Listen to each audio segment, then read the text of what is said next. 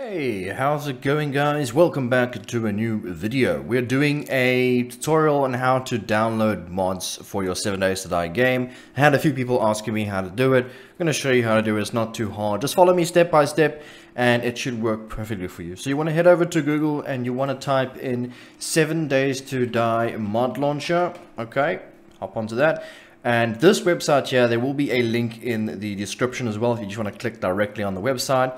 You want to go to this website here, and obviously you can read everything if you need to. If you want to donate to support them, they have a donation option as well. But yeah, you can read through all this if you really want to, if you get a bit confused with this tutorial. But what you want to do is you want to scroll down and you want to download the Windows version if you have the Windows version. If you want to use Linux, then I'm not sure if the installation is different to the Windows one. I've never done Linux before, so I'm not sure with that one. But this is a Windows tutorial. So you want to click on that and download that. Once that's finished downloading, you then want to extract that to your desktop, and then I'll show you what to do from there. Okay, once that's done, you want to take this folder and put it on your desktop, just extract it here. And then once that's done, it is right over there. That's what it looks like. You can find this in your downloads folder or wherever you set it to go to, so that's where you can get this from. Once that's done, you click on this folder here, 7 Days to Die mod launcher. Windows installer, there you go, and it basically is already installed when you download it. You'd have to actually install anything. All you have to do is then click on mod launcher and it will then launch itself. By the way guys, this is for things like you know, your Darkness Falls, your Undead Legacy, and all those mods. A lot of the mods are actually on here, but today we're going to be downloading the joke mod. I do want to do a video on that in the future, so we're going to give that a download. I see this is version 3. I was actually using an older version of this, so let's hope nothing much has changed. You can read through all this. If you get confused with my tutorial, be sure to read through all this. And if also you still need more help, I suggest joining the Discord. Maybe they have a help section that can help you out and try and explain things a little bit better. But it does really explain everything, so let's just continue with that. Okay, once you're done that, you then have to install an overhaul depending on what you want to do. So you click on that, install an overhaul. And then here are all the mods that are available for you to download in this section here. So you just pick one that you like. In this case, I'm going to download the joke mod.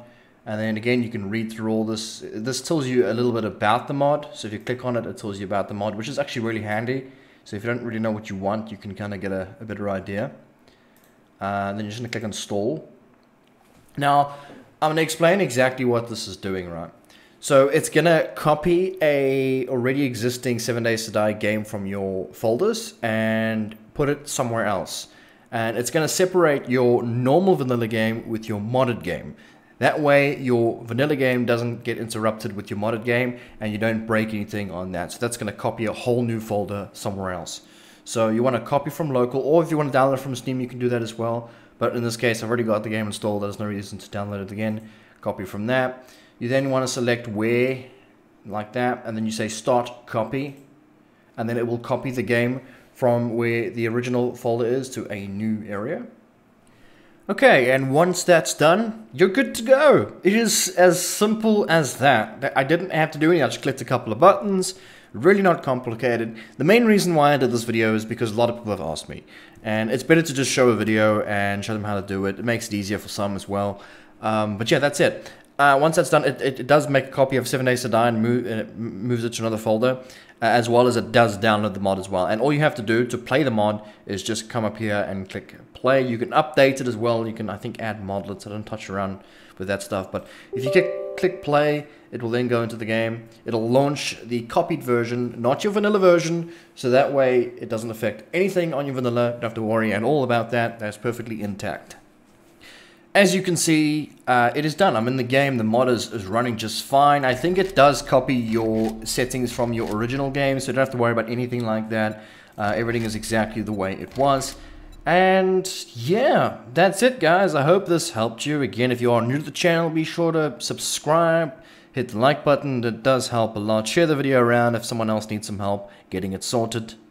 I know some people like to install their mod manually, but that does cause problems because then you have to verify your game again to play another mod or play vanilla again, or whatever it is you battle to join servers. This way, the mod launcher makes it much easier. It's a separate game. You don't have to worry about what's going on in the other game as well. So it just makes life a whole lot easier. Again, guys, I hope you enjoyed this video, and we will see you guys in the next video. I might be doing a video on the joke mod in a bit, so we'll see how that goes. I've heard a lot of good things about this mod, so we'll give it a try. Thanks again, guys. Bye-bye.